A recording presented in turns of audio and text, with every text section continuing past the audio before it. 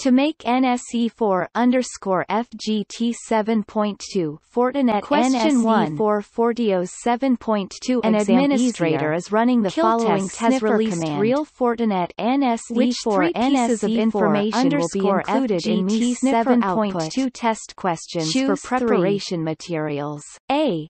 Don't wait to use our outstanding Fortinet NSE 4_FGT 7.2 exam questions to pass the essential NSE 4_FGT 7.2 Fortinet NSE 4 FortiOS 7.2 certification exam. Question 2. Killtest guarantees that you will be able to pass the most challenging Fortinet NSE 4 network security professional NSE 4_FGT 7.2 exam. All interfaces are part of the same broadcast domain. B. The existing network IP schema must be changed when installing a transparent mode. C. Static routes are required to allow traffic to the next hop. D. FortiGate forwards frames without changing the MAC address. Answer. A. D. Question 3. A network administrator is configuring a new IPsec VPN tunnel on FortiGate. The remote peer IP address is dynamic. In addition, the remote peer does not support a dynamic DNS update service. What type of remote gateway should the administrator configure on FortiGate for the new IPsec VPN tunnel to work? A. Static IP address. B. Dial-up user. C. Dynamic DNS. D. Pre-shared key. Answer. B. Question 4.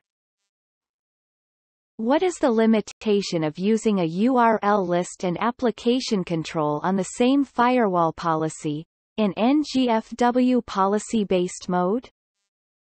A. It limits the scope of application control to the browser-based technology category only. B. It limits the scope of application control to scan application traffic based on application category only. C.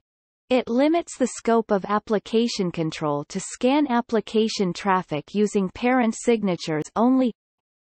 D. It limits the scope of application control to scan application traffic on DNS protocol only. Answer. B. Question 5. Which CLI command allows administrators to troubleshoot Layer 2 issues, such as an IP address conflict? A.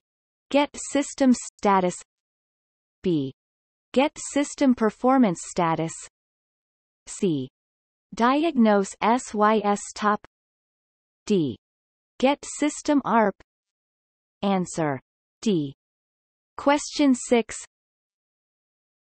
Which two attributes are required on a certificate so it can be used as a CA certificate on SSL inspection? Choose 2. A. The key usage extension must be set to key cert sign. B. The common name on the subject field must use a wildcard name. C. The issuer must be a public CA. D. The CA extension must be set to true. Answer. A. D.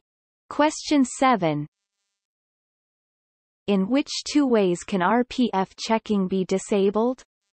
Choose 2. A. Enable anti-replay in firewall policy. B. Disable the RPF check at the FortiGate interface level for the source check. C. Enable asymmetric routing. D. Disable strict ARC check under system settings. Answer. C. D. Question 8. An administrator does not want to report the logon events of service accounts to FortiGate. What setting on the collector agent is required to achieve this? A.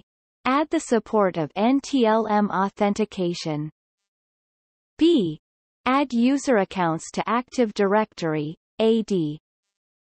C. Add user accounts to the FortiGate group fitter. D. Add user accounts to the Ignore user list. Answer. D. Question 9.